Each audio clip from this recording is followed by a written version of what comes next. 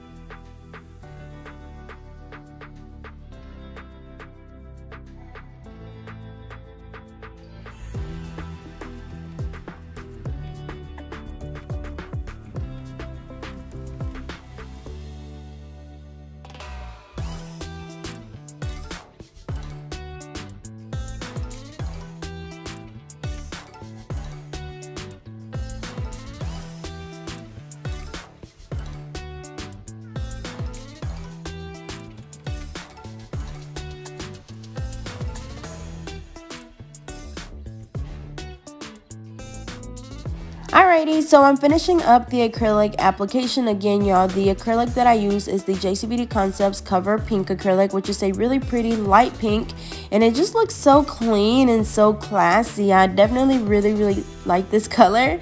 And then also I forgot to mention, but the paper towels that I was using were the Viva paper towels, and those are so super important as well. But next I'm just going in with my 100-100 nail file, and I'm just gonna reshape the nails, of course following the sides and the free edge at exactly a 90-degree angle. Make sure that as you're doing this, you're holding your file really straight, that you're holding your client's finger really straight as well, and then just making sure that as you're shaping the nails that you're watching the shape change. That way you know when you followed enough. Like once you see like, okay, this shape looks good, it's even on both sides, my free edge is nice and even, like that's when you can move on to the next nail. But you just have to watch it as you're working.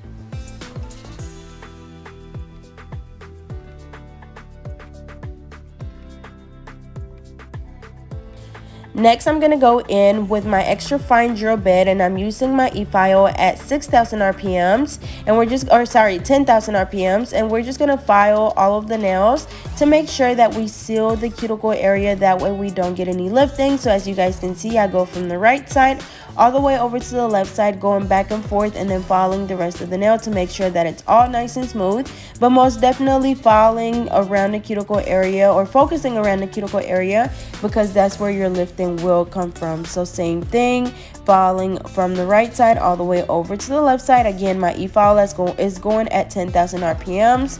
And then also, as you can see, when I'm doing this, I'm holding their side of their finger with my pinky. That way I can get some stability, and my e-file is not just all over the place. This definitely helps me a lot. I'm able to control my file and make it go exactly where I need it to go. So I'm gonna go ahead and speed it up. But yeah, so same thing, going around the cuticle area from the right side all the way over to the left side. And again, this is the extra fine drill bit. All of these are listed on my Amazon storefront, so I'll be sure to leave the link down below. I do have a little section with just drill bits that I use, so that should be helpful for you guys. So I'm just gonna go ahead and continue to do this on all of the nails. Oh yeah, and then what you see underneath the little fan looking thing is actually a dust collector. I've been using it for a while, and I wouldn't say that it doesn't collect all of the dust, but it definitely keeps it out of my face. Like if I don't use this dust collector, like while I'm working, I can see the dust collector going right into my face and into my nose and lungs and all that stuff, and we definitely don't want that. So I'm just using this dust collector. It's by Melody Susie. I do have a promo code for them, so I'll be sure to leave that information down below.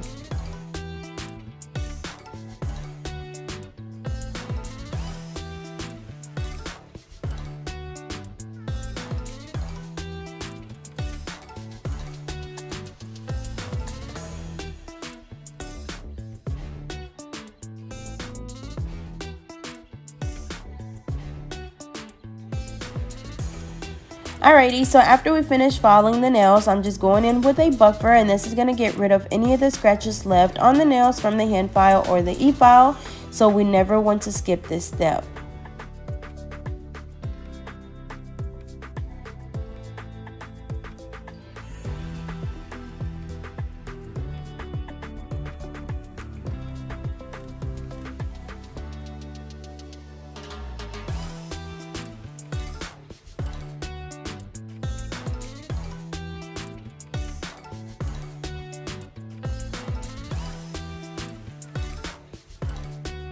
So after we finish buffing the nails, you could have your client go wash their hands, or I'm just using an alcohol wipe to get rid of any of that dust that's left on the nails. After that, I'm gonna go in with the Mia's Secret blooming gel, and so I'm gonna do white on all of the nails. So I do the blooming gel first, and while that's still wet, I go in with a dotting tool and I just start to draw. This is basically like the little snake skin design that's been super popular lately. So as you can see, I just go in with a dotting tool and I just almost draw like a rectangle, and then on the sides I just go in and fill in with some little dots. As you can see, the gel definitely spreads really quickly, so I like to do one finger at a time. So I'm gonna do that pinky cure, do this pinky cure, and I'm just gonna alternate from hand to hand. From hand to hand. And then so same thing for the next one, just going in and applying the blooming gel. You definitely want to make sure that you don't apply too much. You just want to do a thin coat, and then going in with the white right over that blooming gel. And like I said, just doing like little rectangles. They definitely don't have to be perfect, but you definitely do want to work fast when you're doing this, because this, like I said, this blooming gel definitely spreads pretty fast.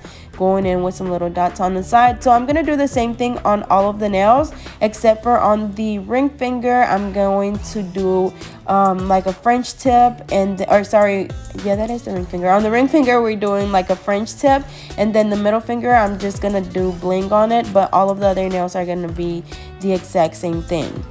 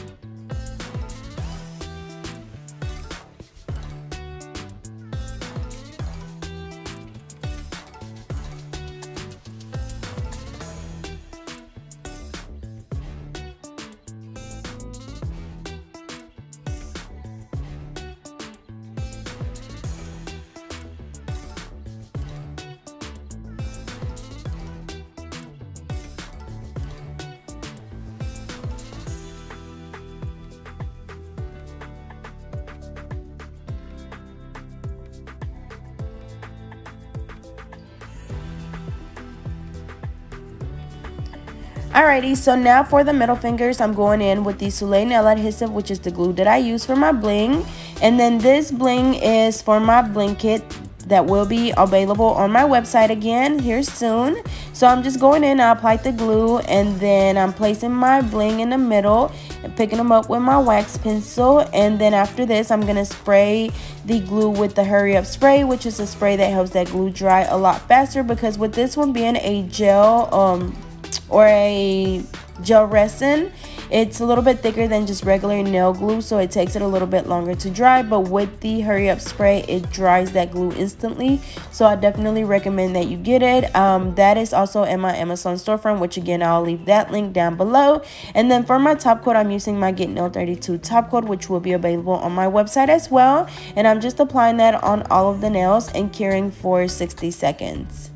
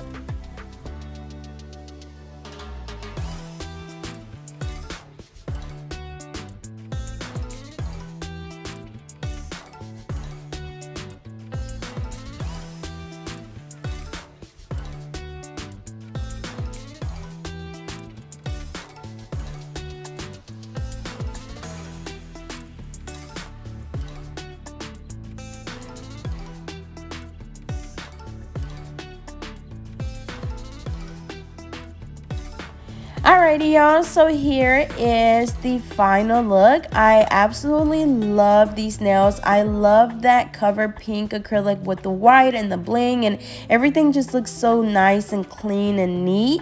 So as always, I hope you guys enjoyed this video. Don't forget to like, comment, and subscribe. Follow me on Instagram at GetNail32, and I will see you guys next time.